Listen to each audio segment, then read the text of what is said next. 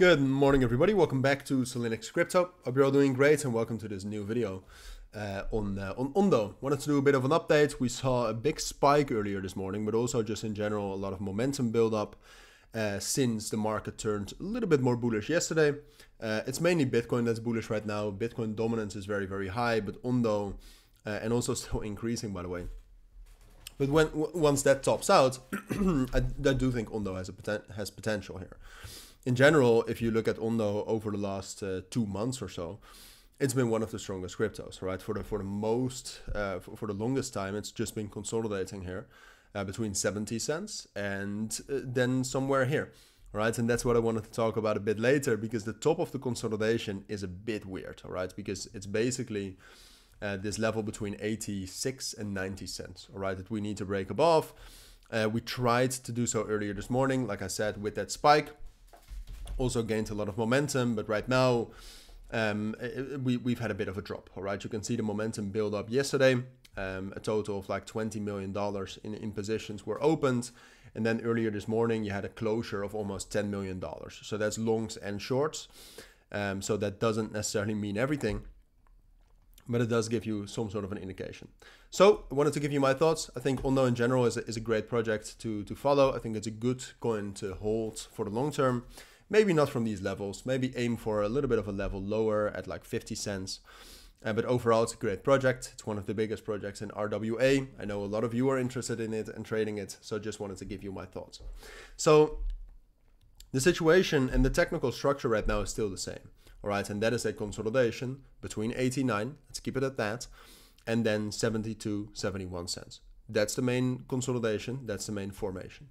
So what you would say then is that, all right, well, if that's the structure, then if you hit the top of that range, which we have done, then it's most likely that afterwards we'll start to drop back down towards the middle of the range at 80 cents or towards the bottom at 72 or 71 cents. So unless there's something that kind of can prove the other scenario, all right, and that would be a bullish breakout. So that's the main question right now. We have to ask ourselves, like, can we actually, is the market bullish enough? Is Ondo bullish enough to break the current structure, to get a breakout above 89 cents and to rally up to the next level at 96 and 98 cents? Because that would be my first price target up here, all right?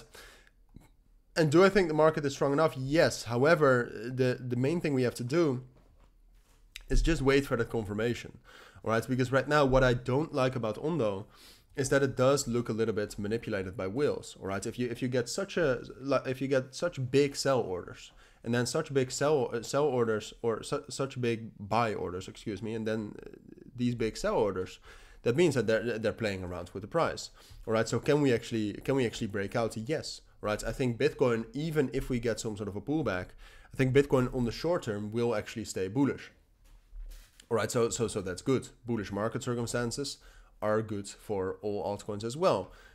Plus, I think that there's a good chance that Bitcoin dominance tops out or gets a local top soon. So that's also good for altcoins.